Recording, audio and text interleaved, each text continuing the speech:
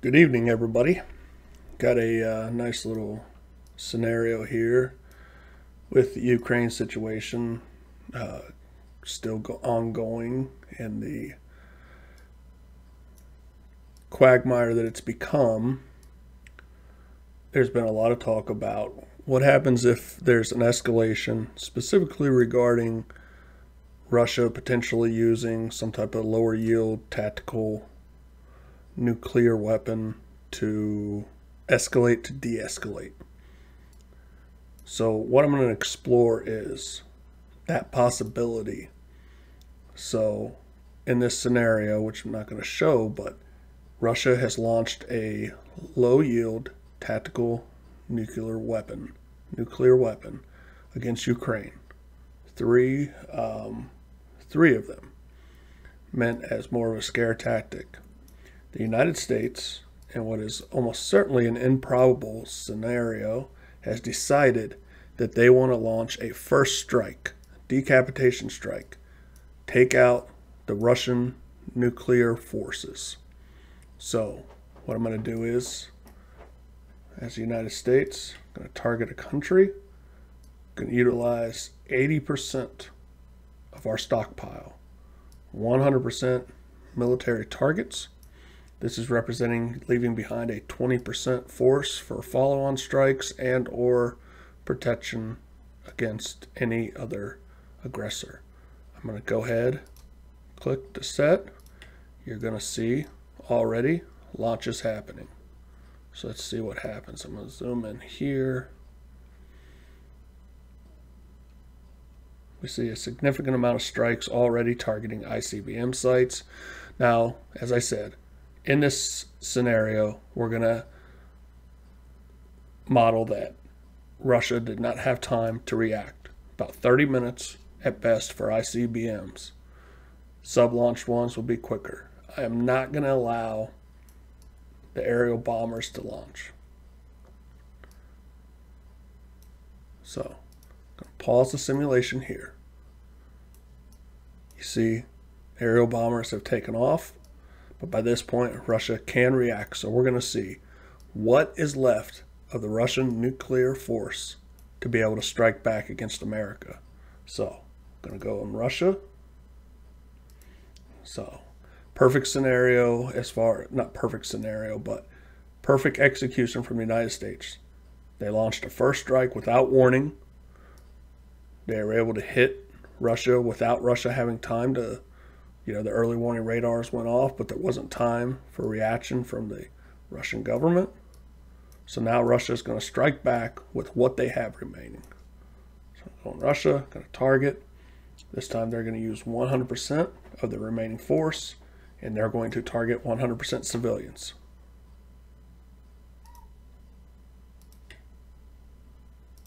So let's go. Let's see what happens.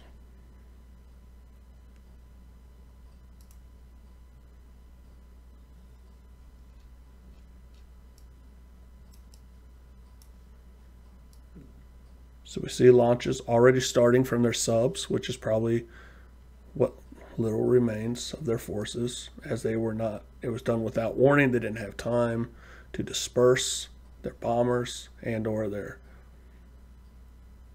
mobile launchers.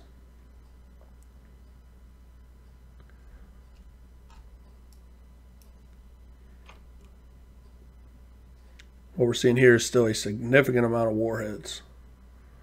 Obviously significantly reduced from what would have happened, but still, let's see if there's anything else coming. Okay, let's go ahead and pause, calculate casualties.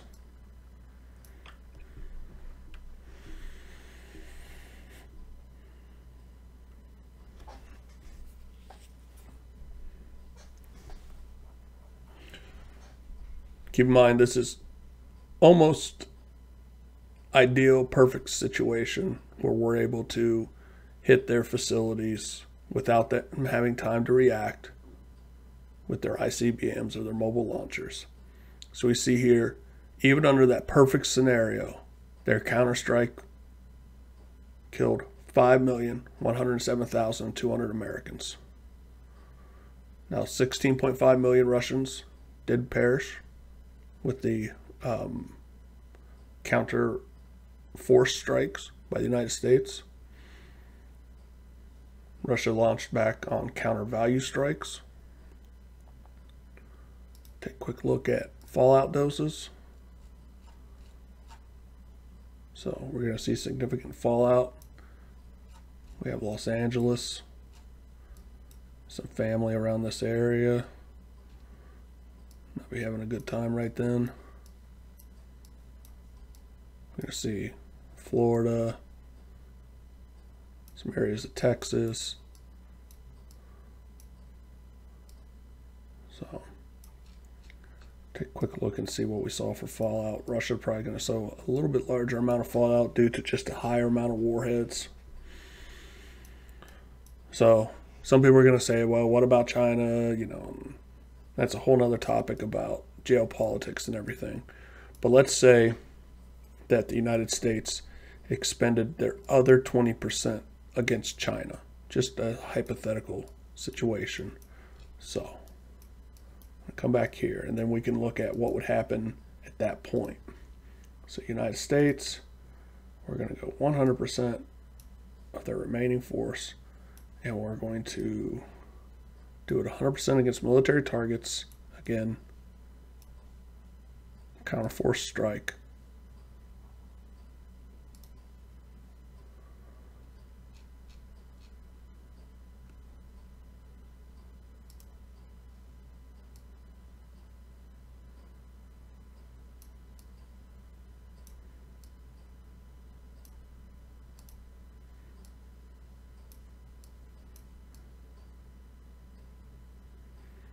It doesn't seem to be a whole lot happening, even though it was only 80% of their forces were supposed to launch.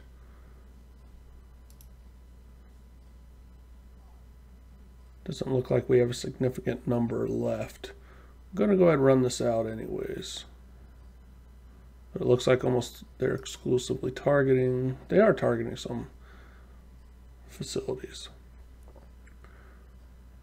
So looks like most that's done. So I want to do now China. I'm going to do same scenario, 100% forces, 100% civilian. So this is their chance to strike back.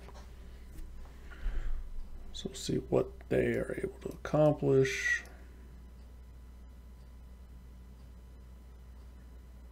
It's being a little weird right now.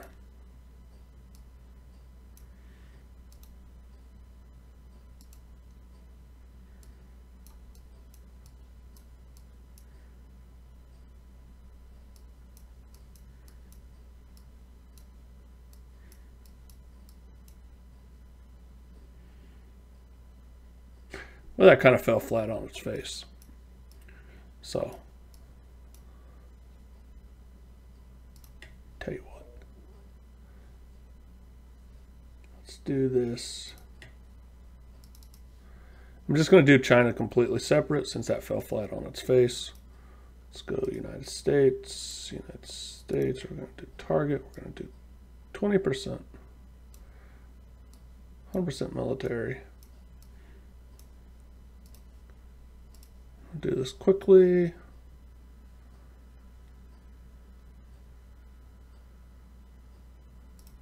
Okay. Now, go back to China. China's going to use 100%. And they're going to target 100% civilian populations.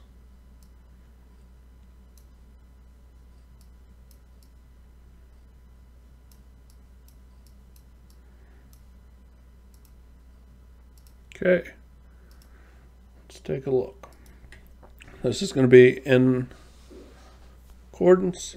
So China would have suffered 3.2 million, 3.3 million casualties. United States would have suffered 1.2 million additional casualties. So, point of this exercise is, even under the perfect first strike scenario where the enemy's forces are not dispersed and you're able to target them through satellite imaging intel, stealth assets, everything else.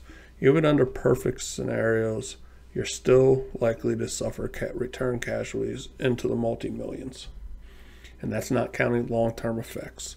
Long-term effects through supply chains, logistics, food, medical supplies, fallout,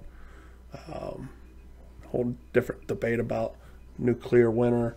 Clearly, mutually assured destruction. Whole point is that we can mess each other up. So, ideally speaking, nobody's doing any first strikes, second strikes, or any other strikes. But this is a possibility of what could happen. A lot of people will say it's not a prediction of what will happen, it's a possibility of what could happen. So, it's an interesting little tool. It's a nuclear war simulator. It's a great little device. It's fun to play around with. I said I was going to do some additional content and give this stuff a break for a little bit, but again, every time I say that, I come up with some different scenarios that'd be interesting to see. So this is just one of those possibilities when you talk about nuclear brinkmanship. First strike, something that's been discussed for some time.